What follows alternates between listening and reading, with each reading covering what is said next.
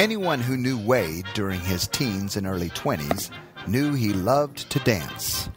Inspired by the dancers of the day, such as Fred Astaire and Gene Kelly, Wade traveled to Arkansas in the early 1930s to dance with a vaudeville show.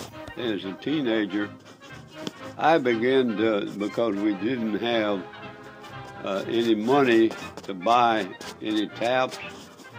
I didn't have any toys. I did try to tap dance any and everywhere I went. If I was standing on waiting on the bus, the school bus, I'd be tap dancing on the gravel road. And I really did like it, enjoy it.